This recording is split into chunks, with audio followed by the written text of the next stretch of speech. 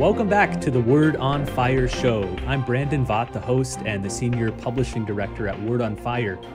We just passed the 60th anniversary of the opening of Vatican II, the Second Vatican Council. 6 decades later, however, can we say that the council was a success? Or was it a failure? Or was it something in between? Lots of people are discussing the relevance and the continued impact of the Second Vatican Council, and we'll continue that conversation today with Bishop Robert Barron. Bishop, good to be with you. Hey, Brandon. Always nice to see you. I want to ask you something that I always love to ask you, but I haven't done it in a while. Namely, what books are you reading? Tell us any good stuff you've been into lately. I read a lot of books at the same time. I'm reading Matt Levering's book that we just published, Word on Fire, on Newman on doctrinal corruption. Typical Levering book, really good, thorough, serious scholarship. And then he and I both love Newman, so I'm reading that. I'm continuing with, what's his first name? Is it Peter Adamson? The historian of philosophy. You ordered a lot of those books for me. I think I'm still on the ancient philosophy. I read his one on medieval philosophy. It's a history. It's called Philosophy Without Gaps. So he's like covering absolutely everybody. But I'm enjoying that. I just finished John McGreevy's book on the history of Catholicism from the French Revolution to modern times. And it's good. It's a very commonweal Notre Dame sort of center-left take on those issues.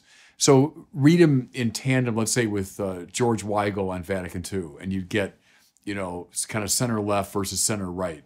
Just finished that. What else? I'm going to get to Chesterton on Aquinas and Francis, because I'm getting ready for the Chesterton meeting next summer. They asked me to speak on on St. Francis' book, right? So you sent that to me. I'm going to bring that with me to Chicago on my next trip. Anyway, those are a few things I'm reading. How about, I know when you were in California, you were driving so much, and one of the things you would do is listen to Audible books. You got anything going on Audible these days? I'm doing that less because I haven't had as many of those super long trips. But there was, what was it? There was something I was listening to. Oh, I know. I got The Diary of a Country Priest by Georges Bernanos, which I had tried to read many years ago and kind of got bogged down in it, frankly. So I've got that in my car, and I was plowing. Oh, and also I got The Constellation of Philosophy, Boethius, which I will confess to you, I'm a master's degree in philosophy, but I had never read Boethius. I never read The Constellation of Philosophy, so I'm listening to that in the car. It's got the whole Wheel of Fortune thing, which you talk about often. That comes from Boethius, right? Yeah, indeed. Right. All right. Well, let's turn from books to the Second Vatican Council. Again, the Second Vatican Council opened officially on October 11th, 1962, which means we just passed the 60th anniversary of its convening. As expected, there have been lots of articles, commentary reflecting back on the council, both pro and con, and its continued relevance. But I have noticed within the past year a surprising number of these reflections questioning whether the council was, in fact, a net positive for the church, whether it was better than worse for the church. And I'm thinking in particular of two recent articles that have gotten a lot of commentary by our friend Ross Douthat. Ross has been a friend of Word on Fire for years, and he actually appeared in one of our films, right? The New Evangelization documentary from several years ago. But Ross is a op-ed writer for the New York Times, and he recently had 2 op-ed pieces, one titled How Catholics Became Prisoners of Vatican II, and then a follow-up piece titled How Vatican II Failed Catholics and Catholicism. And I wanted to talk through both of those articles with you. All right, in the first piece, Douthat says this, quote, "The council poses a continuing challenge. It creates intractable seeming divisions, and it leaves contemporary Catholicism facing a set of problems and dilemmas that Providence has not yet seen fit to resolve." He then lists 3 of these, 3 statements that to him encapsulate the problems and dilemmas of Vatican II. The first one is this: the council was necessary. He says the Church of 1962 needed significant adaptation, significant rethinking and reform. These adaptations needed to be backward-looking, so getting away from throne and altar politics, the rise of modern liberalism, and the horror of the Holocaust, all of which required response from the Church, but they also needed to be forward-looking in the sense that Catholicism in the early 1960s had only just begun to reckon with globalization and decolonization and the information age and social revolutions touched off by the invention of the contraceptive pill. So let's stop there and get your thoughts on that first statement. Would you agree that the council was necessary in the first place? Well, I say yes, and relying not so much on my own judgment, but that of those who were involved. Almost everybody who mattered around that time thought the church needed something. I go back to Urs von Balthasar in the famous Raising of the Bastions book he wrote in the 1950s.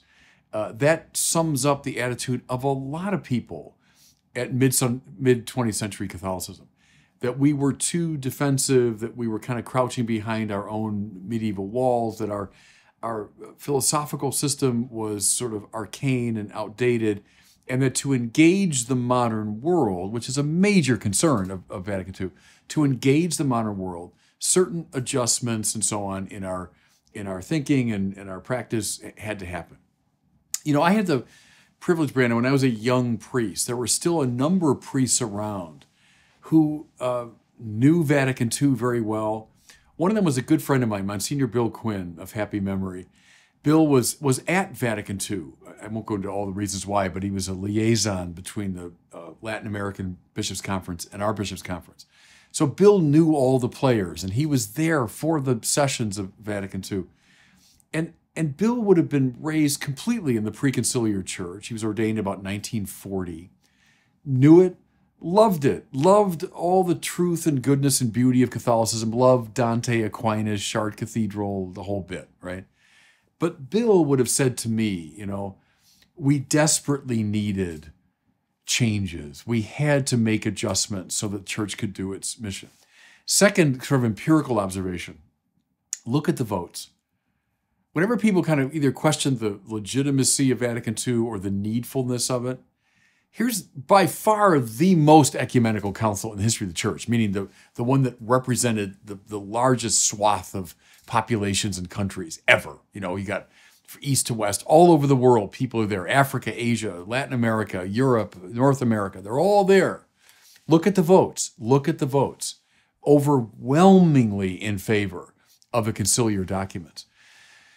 Obviously, the vast majority of the key leaders of the church of that time felt that these changes in tone, in behavior, to some degree in thinking had to happen, right? So there, I would say, yeah, the empirical evidence is clear. I trust the people who were there at the time. They judged that it was necessary.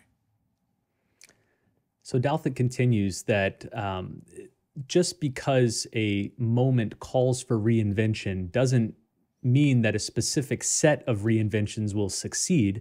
And he says, we now have decades of data to justify a second encapsulating statement. And here it is. The council was a failure. So that's Douthat's second claim. He adds, this isn't a truculent or reactionary analysis. The Second Vatican Council failed on the terms that its own supporters set. It was supposed to make the church more dynamic, more attractive to modern people, more evangelistic, less closed off and stale and self-referential. It did none of those things. The church declined everywhere in the developed world after Vatican II, under conservative and liberal popes alike, but the decline was swiftest where the council's influence was strongest. Would you agree with that claim, that the council was a failure? No, I wouldn't put it that way. But I want to give him his full due there. I think it was George Weigel some years ago raised that question about any council, that you can say, okay, there's the council, the documents and the teachings, and of course, we believe in the guidance of the Holy Spirit, so you can't say these councils are saying, heretical things. But nevertheless, you can ask, was it successful? Think of the famous Lateran Council just before the Reformation. That's everyone holds up as the most famous example of a council that clearly failed, because what followed immediately after was the Protestant Reformation. So yeah, a council can fail. It can fail to achieve what it wanted to achieve. And I'll give Douthat his full due there. I've said it for years, following Cardinal George and others. It was a missionary council. meant to bring us out into the modern world in an evangelically compelling way. It wanted to bring more people back to Mass. It wanted to revitalize the Mass. It wanted to bring people to the source and summit of the Christian life. Moreover, it wanted ecumenical unity. That's a major concern. Read Congar's diaries, read de Lubac, read all the major players at Vatican II, read Ratzinger. They wanted desperately to bring the riven body of Christ together. All good and noble things articulated beautifully in the documents? Yeah, I would say. Now, here's Douthat giving him his due. Did any of that happen? Frankly, no. Now, mind you, in the West, we're looking at Europe and North America, Australia. We've noticed that this radical disaffiliation, we've noticed people leaving the church in droves. They're not coming back to Mass, they're walking away from Mass. They're not coming to the Eucharist, they're abandoning the Eucharist. 70% of our own people don't believe in the real presence. Ecumenism, we're certainly nicer to each other, which is no small thing. Don't get me wrong, it's no small thing that we're not hurling anathemas at each other. But, has the body of Christ come together? No. In fact, the Protestant mainstream churches have kind of drifted off into secularism. So, okay, I'll grant him a fair amount there that, the jury's out. Let's put it that way. The jury's out. Knowing, too, that the church takes a very long view. Let's say you had asked after Nicaea. So Nicaea is 325. If you, 60 years later, 385, hey, was Nicaea a failure? Most thoughtful people at the time probably would have said, you bet it was, because look at us. The post-Nicene period is marked by extraordinary division in the life of the church. Not about trivial matters, about Christology. Who is Jesus Christ? Look at St. Athanasius, forced not one, not two, but 3 times into exile. Much of the Christian world under the leadership of Arian bishops. So 60 years after Nicaea, success or failure? I think most people would say, boy, it's been a failure. What do we say now? Well, we recite the Nicene Creed every single Sunday at Mass because it was such a resounding success. My point there is, we think in centuries. We take a very long view. Will, in time, the fruits of Vatican II be on clearer display? Yeah, possibly. Here's something else, Brandon, I want to throw into the mix. Maybe the question is posed the wrong way. What if we pose it this way? Why was there, at least in the West, such a resistance to Vatican II? Here's the church calling us good things, right?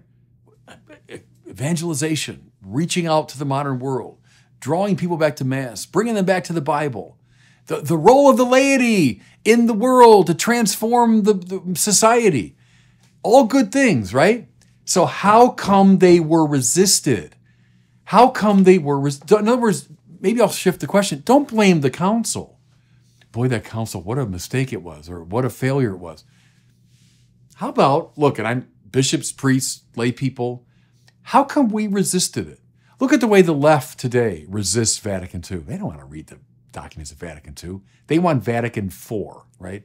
The conservatives, they don't want to read Vatican II. Vatican II was an outrage, and it was a heretical, outburst.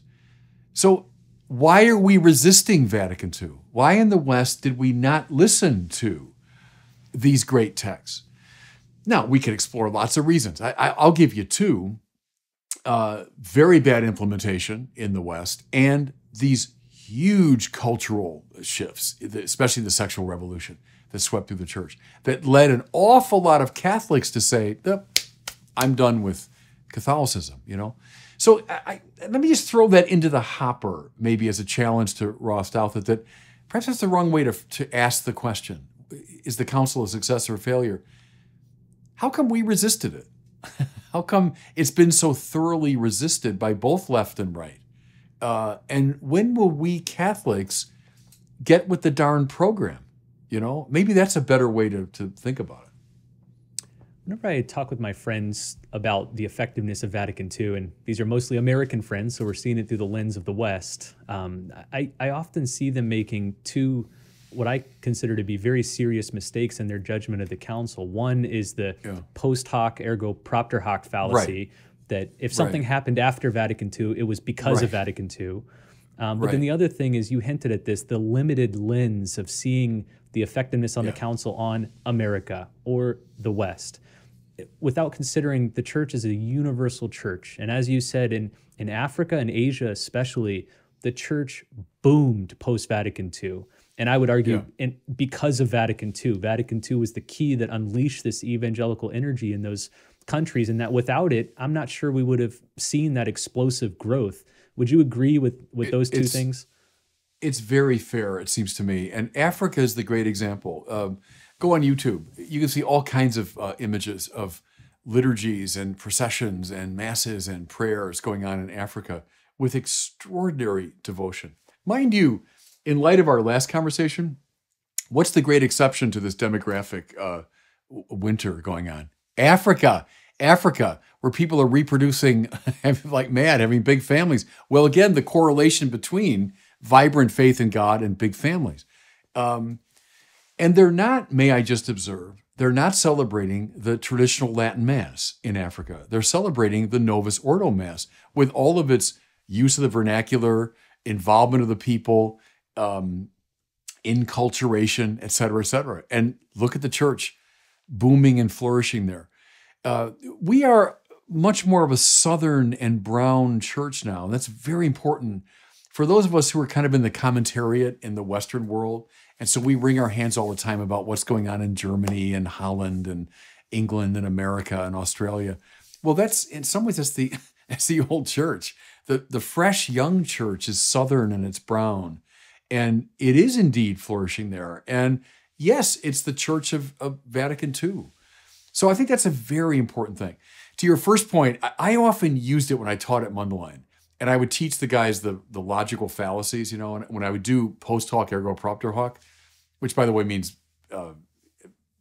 coming after, therefore, because of, I would always use the example of Vatican II. That was my example, is all the time people say, oh, well, look what's happened. Look at this terrible decline that happened after 1965. Well, therefore, it's because of the council. That's right, a logical fallacy. Now, I don't want to be brushing aside these critiques, though, as I say. I want to give Ross his full due, and that's a fair question. That's a fair question. If we were a missionary council, and let's say you got the board of directors saying, okay, brothers, here's what we decided we were going to accomplish, and here's how we set about doing it. How are we doing? What's the honest answer? And we should give honest answers. And maybe it does call for some, redirection or it calls for some rethinking. Okay. Also, though, that instinct I had earlier with you is turn the question around.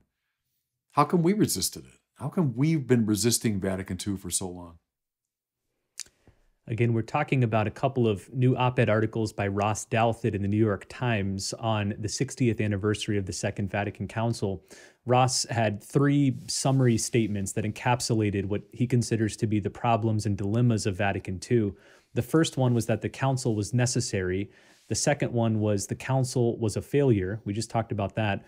Let's look at the third one now. He says, no one can evade the third reality. The council cannot be undone. By this, he says, I don't mean that the Mass can never return to Latin or that various manifestations of post-conciliar Catholicism are inevitable. I just mean that there is no simple path back, not to the kind of thick inherited Catholic cultures that still existed down to the middle of the 20th century, not to the moral and doctrinal synthesis stamped with the promise of infallibility and consistency.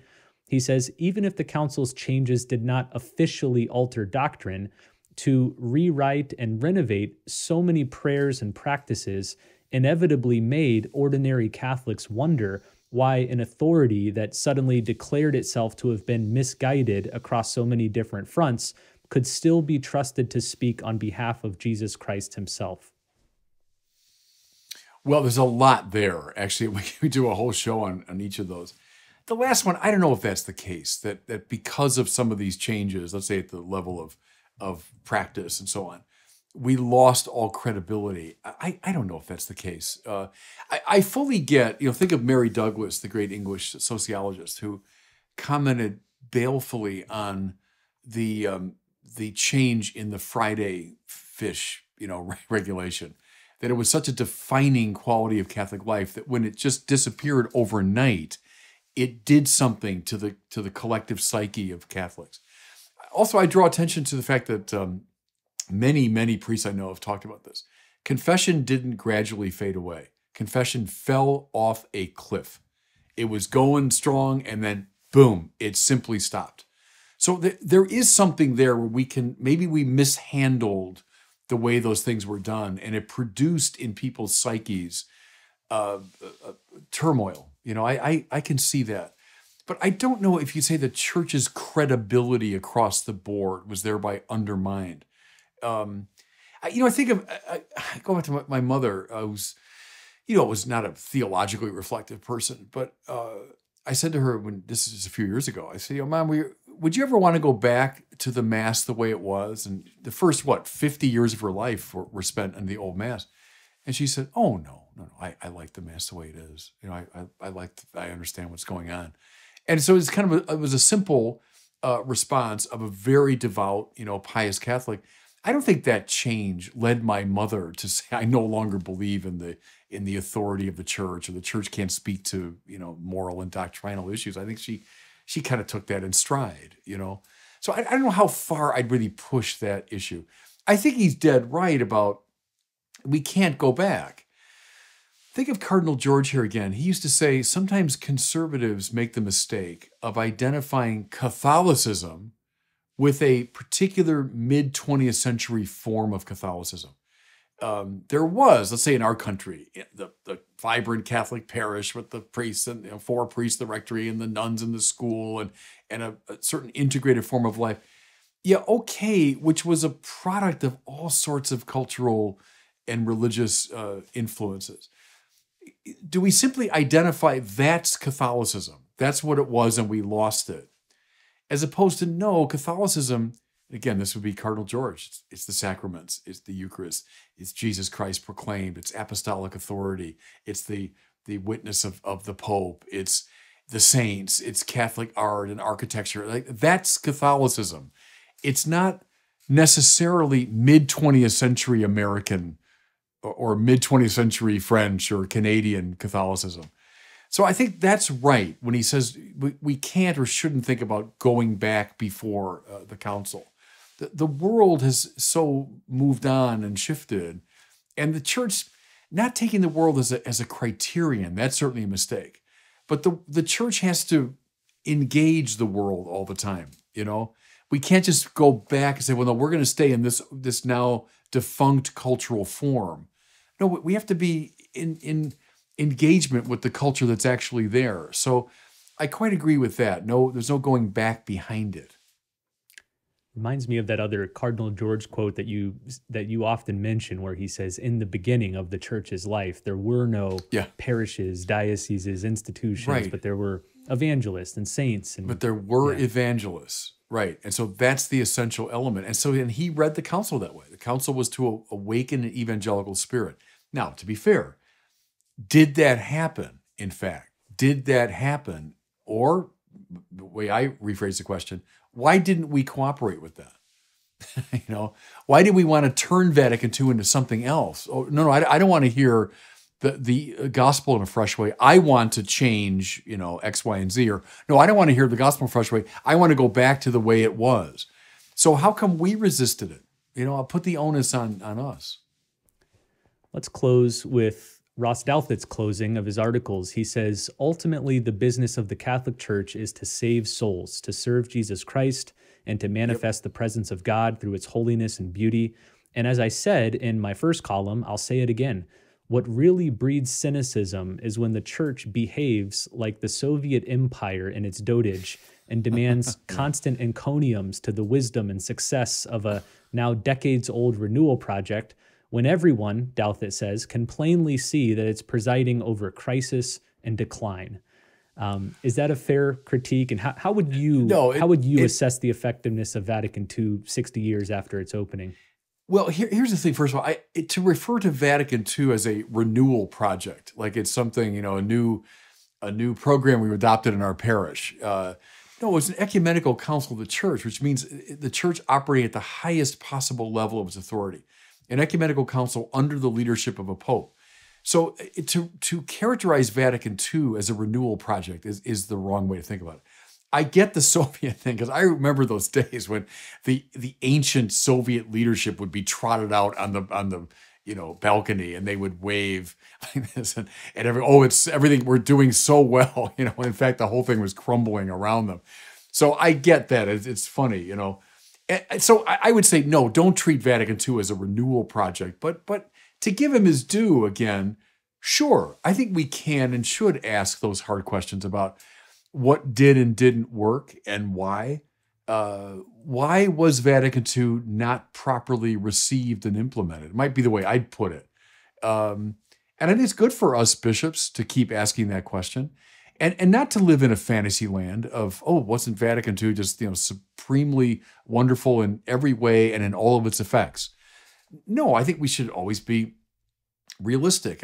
A basic principle of mine is whatever gets you in touch with being is getting you more in touch with God, because God is being itself, right? So whenever you start living in fantasy worlds, and that's what he means with the Soviet thing, is everything's fine, just ignore the chaos behind me. Well, that's you're getting far away from God. And so sure, we church leaders and all church people should ask those questions. How come? I've often said this, Brandon, that this dream of Vatican II has not yet come true. And I've said this about the role of the laity. I've said it about the biblical renewal. I've said it about liturgical renewal. I've said it about the renewal of the moral life, moral teaching. I think all of those, they've not yet come true. Okay. Why not? Fair enough. That's a good question. That's a fair question.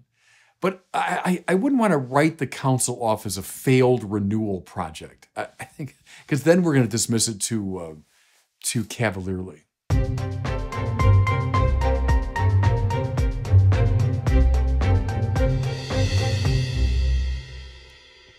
Well, it's time now for a question from one of our listeners. Today we have a question from Michael. He's in Detroit, Michigan. He's asking about the Transfiguration event of Jesus' life. Here's his question.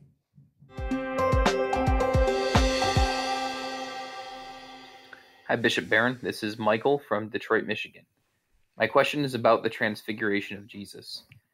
If God is the invisible God and doesn't have form and is outside of the universe, then what was Jesus transfigured into in the Synoptic Gospels? Thank you. Yeah, thank you. You're raising an important Christological question. The two natures in Jesus come together without mixing, mingling, or confusion. That's the Council of Chalcedon, meaning God doesn't turn into a creature and a creature doesn't turn into God, but rather the two natures, divine and human, without losing their proper integrity, come together in the unity of a person. So there's the basic Christological point. In the Transfiguration, the word used there in the Greek is literally metamorphosis, that he goes meta, beyond the morphe, the form. So something in his physical form changed. He went beyond the normal way that he appeared. The Bible speaks of his clothes becoming dazzlingly white and his face and so on. The light of Tabor, the theologians talk about. So whatever that was, it was a change in the visible aspect of his humanity. So it wouldn't be affecting his divinity. It wouldn't be as though he's turning into the invisible God. It's the physical form of his humanity was metamorphosed. It appeared now in a heightened way. That's, I think, what happened on Tabor. Well, thanks for your excellent question, Michael. And for the rest of you who are listening, if you have a question you'd like to ask Bishop, we always are welcome to receive them. You can send them at askbishopbarron.com. Well, as we wrap up here, I want to encourage those listening, if you have not yet read the documents of Vatican II, now would be a good time to do it. We're 60 years after the anniversary of the opening of the council. And at Word on Fire, we created a book with the intention of helping people to read and understand its documents. We call it the Word on Fire Vatican II Collection. You can find it at the website wordonfire.org/Vatican II.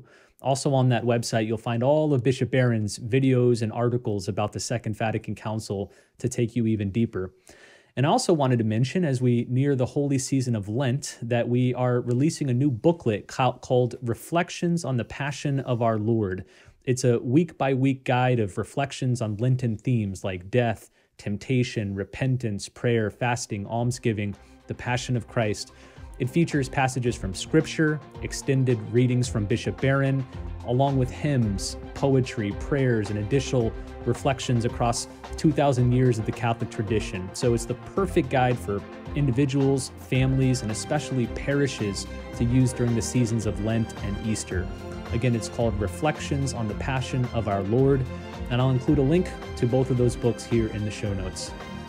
Well, thanks so much for listening, and we'll see you next time on the Word on Fire show.